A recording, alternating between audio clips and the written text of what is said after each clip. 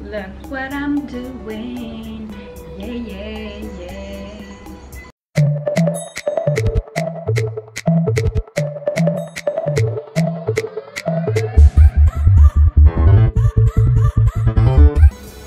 Hi guys! Welcome back to my channel. So today we're gonna do a review of the tripod I bought. The brand is Geekoto. I bought it from Amazon. So I actually set it up, but I want to like show you the features of it, and so far I love it and I really like it. So we'll see what it looks like, you know. So there you go, guys. So since my camera is on top of the tripod, I will be using this camera on my side to show you what it looks like and the features of it. Okay, without further ado, let's get started. Okay guys, yung feature nitong tripod na nabili ko, so far nagustuhan ko siya kasi ang ganda niya. So worth it naman yung halaga na binayad ko dito sa tripod na to. The purpose ng ang reason ko kung bakit ko to binili, parang birthday gift ko na rin to sa sarili ko. Kasi syempre gumagawa ako ng mga cooking episode, ng mga baking, ganyan. So ang hirap gamitin itong maliit kong tripod, kasi yung maliit kong tripod parang ilang inches lang siya, yung laki niya. So hindi mo siya na-adjust. Tapos syempre kapag gusto mo ng aerial shot ng ginagawa mong pagluluto or pagbibake, syempre ang hirap niya kasi gumagalaw siya. So if you will notice, yung mga previous na baking na ginawa namin mag-asawa is medyo magalaw siya, di ba? So ito yung purpose ko ba't ako bumili nitong tripod. So ito yung tripod, as you can see. Ang dami niyang features na talagang worth it naman siya at magagamit mo siya kung sa maraming bagay. So isa na dito yung ito nga, kung magagawa ka ng cooking show, pwede mong gawin to. Ibebend mo yung tripod, ganyan. Diba? Kung ayaw mo naman, pwede mo siyang i-adjust. Patay yung ganyan. Tapos, iliitan mo siya. Diba? Tapos, isikipan mo lang siya dito. So, ganyan. Diba? So, ayan yung itsura ng tripod niya. Tapos, kung gusto mo rin itong babaan, I mean like, ito, kasi mahaba rin siya. Kung gusto mo siyang babaan, i-adjust mo lang siya dito sa kulay red na to. Isa pa, ang ganda ng color niya red. Tapos, sisikipan mo lang siyang ganyan. So, ayan. Ayan yung tripod, ganyan. So, meron din siyang feature na kung saan ito yung scale, tawag pa dito. Hindi ko alam kung tawag dyan. Yung parang malaman mo kung tama ba, straight ba yung pagkakatayo ng tripod mo or baka naka-side, ganon. So, makikita mo dito na ano yung itsura nung tripod mo. Ayan. So, ayan siya. Ayan yung feature niya. So, ito, pwede mo tong tanggalin para ikabit mo yung camera mo dito. Tsaka mo siya ngayon ibabalik. So, ang ganda niya, tsaka heavy siya. Pero heavy siya. Diba? Hindi siya travel size. Ganyan. Kasi medyo mabigat siya talagang dalhin. So, ayan. Tapos, ang kagandahan nito,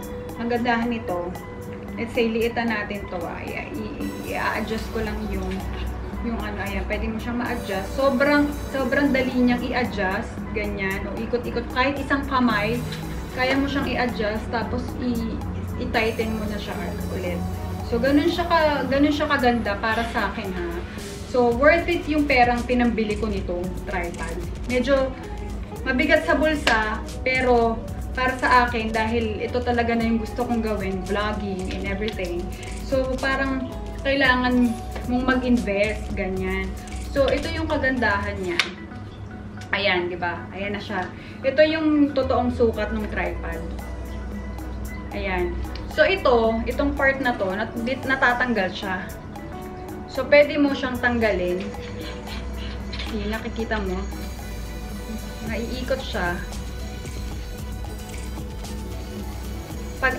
Kung ayaw mo siyang gamitin, pwede mo siyang tanggalin. Tapos ito, kaya lang, parang feeling ko kailangan mo itong gamitin kasi ito yung sukat ng ano mo sukat ng camera mo. So, ditanggal siya kasi meron siyang bag na maliit na dun mo siya ilalagay for safety purposes kasi hindi siya kasya dun sa lalagyan. So, ibabalik lang natin. Ganyan. Ayan. Tapos, ang kagandahan nito, nare-reverse siya. Reversible siya. So, itong red na to, i-click mo lang yan para mapaangat mo yung handle. Ayan. So, ito, i-click mo lang to, i-press mo siya pala. Tapos, i-ano mo na yung handle. Ganyan. Oh, diba? So, reverse na siya. So, yung camera mo, pwede siyang nasa ilalim. Yung camera mo, pwede siyang nasa ilalim. Kung ang type ng pag-shoot nyo, medyo mababa. At least, pwede mong i-adjust yung tripod ng ganitong napababa. Nasa ilalim yung camera mo. So, diba? Reversible siya. So, very helpful siya. Kung talagang naggagawa ka ng video seriously, let's say, kung gumagawa ka ng movie or like mga short films. So, this one, it reminds me nung college ako, tsaka nung nag-masters ako ng film. So, nakakalungkot, hindi ko lang siya natapos, pero feeling ko talaga, ito talaga yung passion ko. Parang, ito talaga yung gusto ko, yung maggawa ng video, mag-edit, in my own terms, yung gano'n, yung sarili kong schedule, ganyan. So, ayan. So, ito yung purpose kung bakit ako bumili nitong tripod na to. So, for me, I recommend this. This is Geekoto. Geekoto yung brand niya. So, worth it siya sa halaga niya. Kasi ang ganda niya talaga. Diba? So, pag gusto mo siyang ibabalik mo lang siya. Ganyan. Yan. Ririnig niyo ba yung click? Kasi ito yung red, nagki-click siya. Ayun. So, ayan siya. So, worth it naman siya dun sa presyo niya para sa akin. So, ayun guys, ito yung review natin ng tripod na to. So, ang ganda niya. Diba? Tapos, may libre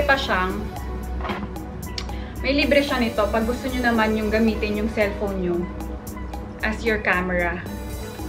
So, ito. Pwede nyo siya ditong ilagay. Ganyan. So, gagamitin nyo yung tripod and then yung phone. May lalagyanan siya ng phone para hindi na ako nakita. Okay, guys. So, aside from this tripod, syempre may kasama rin ganito. Ito. Yung lalagyanan ng phone. Ganyan. Tapos, ilalagay nyo yung phone nyo. Yan, sa tripod. Para, kung gusto nyo, kung wala kayong camera, phone lang yung ginagamit nyo, pwede nyo pa rin siyang magamit. So, kasama siya nung binili ko. So, diba, ang ganda niya. Parang, ang dami niyang purpose. Ang dami niyang gamit. Tsaka heavy siya talaga. Parang, ang ganda ng quality niya. Parang, hindi lang siya basta pucho-pucho na tripod. So, there you go, guys. I hope you enjoyed this video. This review ng tripod natin. Ayan yung tatak niya. Geekoto. So, ayan. Makikita nyo. Close up natin.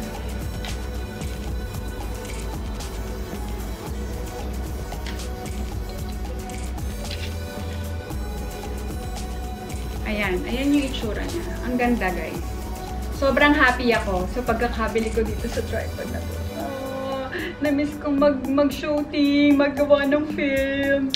So, ayun guys. There you go. So, I hope you like this video. And if you wanna know more about this tripod, I'm gonna put the link down below sa description box para, nabili ko siya sa Amazon. I'm not sure kung makakabili kayo sa Philippines nitong brand na to. But I'm pretty sure, makakabili rin kayo. So, yeah. Thank you for watching, guys. And I hope you like this video. And don't forget to like and subscribe to my channel. Please always wash your hands. And let's keep praying that this pandemic will end very soon.